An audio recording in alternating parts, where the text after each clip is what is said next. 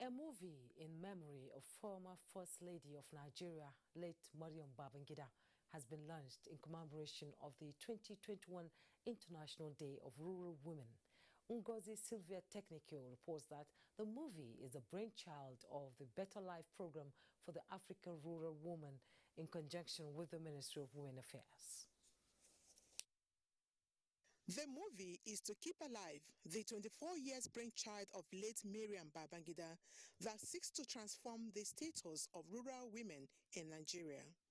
Determined to keep the flame burning, Aisha Babangida, daughter to the former First Lady, expands the scope of the program. So we're just there to help them out and support them in any way that we can with empowerment. If there's any way that maybe we can even relocate them, if they choose to be relocated, we can also do that. How many of us here can boast of empowering at least 2 or 3 women in our villages?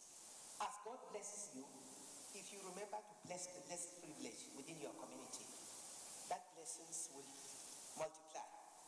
Beneficiaries of Better Life for Rural Women rekindle the evergreen memories of late Maryam Legacy Project. We don't know how to read. We must read because nobody was born with reading. Can feed scars, being under the sun from morning to night, trying to feed scars and make ends meet. The movie seeks to appeal to the conscience of Nigerians and the world to reach out to the less privileged and leave an indelible imprint. Ngozi Sylvia Technical, NTA News.